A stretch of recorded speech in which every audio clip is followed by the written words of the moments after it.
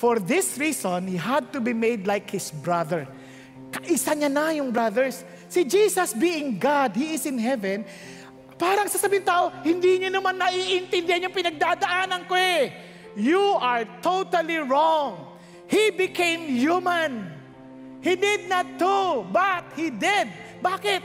Para maintindihan niya, tinan niyo, in every way, in order that He might become a merciful and faithful high priest in service to God, that He might make atonement for the sins of the people.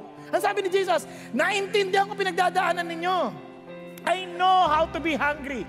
I know how to be tired. I know how to be lonely. I know how to be sad.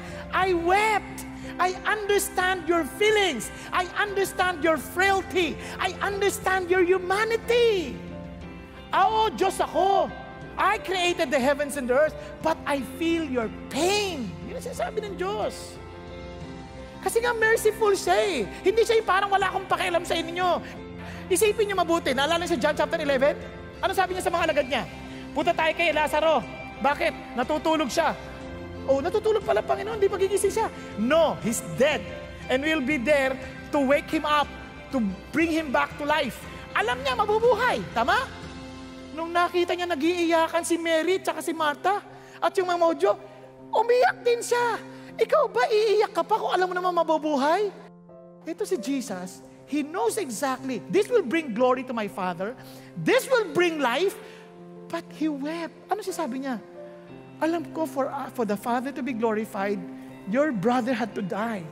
And I know the pain. Di ba narinig nyo? Alam nyo, may sakit ka, but it will bring glory to God. Tama? Minsan akala natin, hindi nararamdaman ng Diyos yung pain. Iyak ka, Lord, bakit mo may cancer? Batid ko? Bakit? It is for God's glory. But I know that, my son, I weep with you because He is a merciful God.